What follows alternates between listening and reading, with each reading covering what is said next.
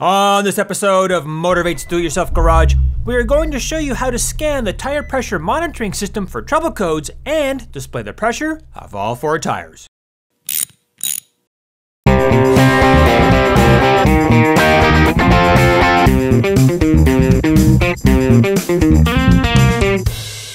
The other day I started my car and I noticed that the tire pressure monitoring system, or TPMS light, was flashing. Now, when the light turns on and stays on, it means it has detected a tire that has low pressure, which Nissan/Infiniti considers to be less than 183 kilopascals or 26 psi. However, if it's flashing right after you start the car, that means there's a problem with the system.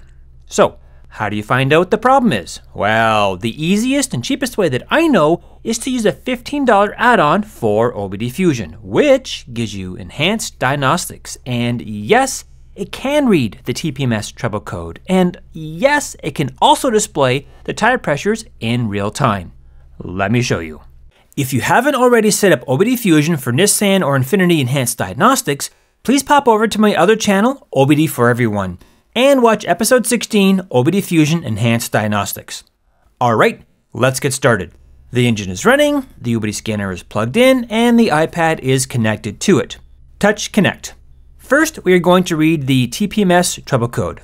Now, since the TPMS module is directly wired to the body control module, we need to select Network D, Touch Connect, and Yes. It will now scan all the modules on Network D. Touch Diagnostics.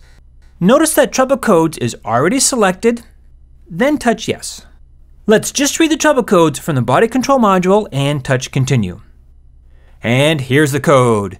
It's a C1710-00 no data RR. That doesn't tell us very much. Let's touch here for more information. Okay, nothing new here. Let's try online lookup. Well, it says no diagnostic trouble code matched to your query.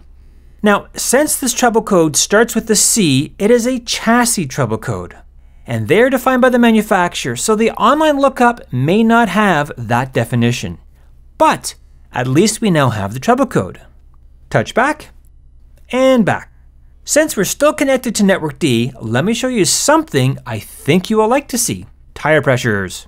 Touch PID values, menu, select PIDs, select Nissan Infiniti, then body control module.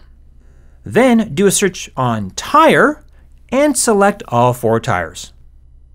Touch back, back, and back. It looks like it's not working. All the tire pressures are showing 0. To maximize battery life, the tire pressure sensors enter a sleep mode when the car is not moving.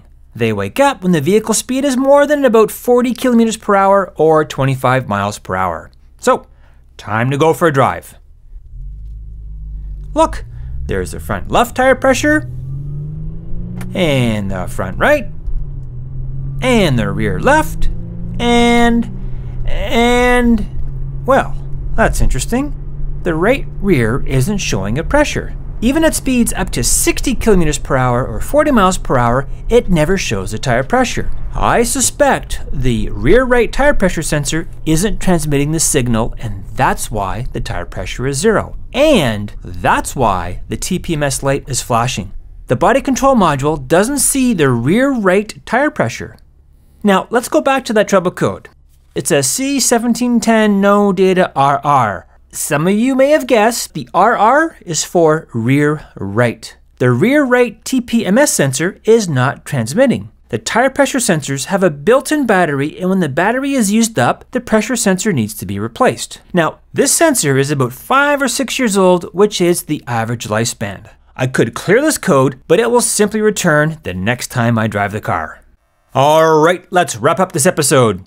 We used OBD Fusion's Enhanced Diagnostics to scan the body control module for trouble codes and found a C1710 code. Then we set up OBD Fusion to display the tire pressures as we drove the car and found out the rear right tire pressure sensor wasn't transmitting. So, what am I going to do to fix this?